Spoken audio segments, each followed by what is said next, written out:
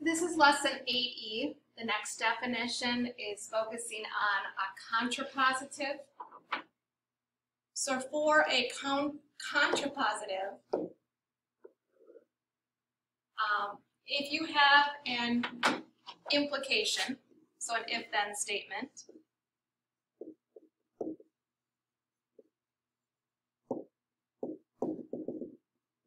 if-then statement, the contrapositive is changing the order of the propositions. So it changes the order of the propositions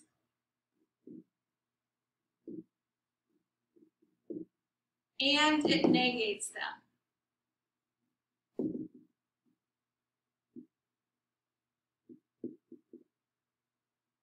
So here's what it would look like in symbolic form.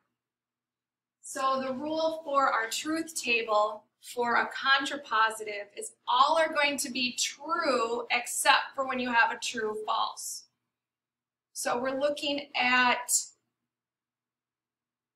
not Q and not P. So those have already been negated.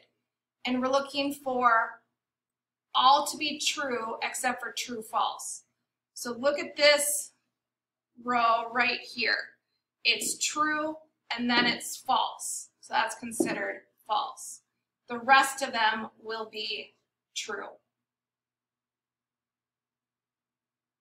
So here's an example of a contrapositive. So you have your if-then statement. We've seen this example before.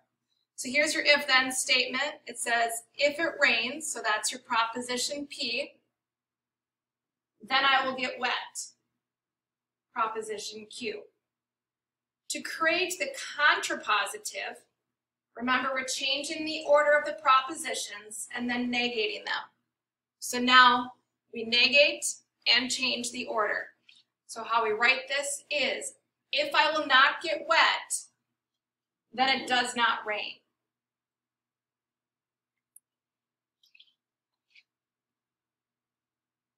So I did create this helpful guide for you for the three types of converse, inverse, and contrapositive. Here are the symbols.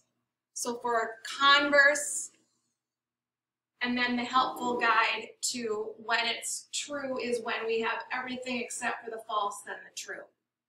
For the converse, here's your symbol, and that's your help. These two are the same. All right, now last one, which we just talked about, the contrapositive.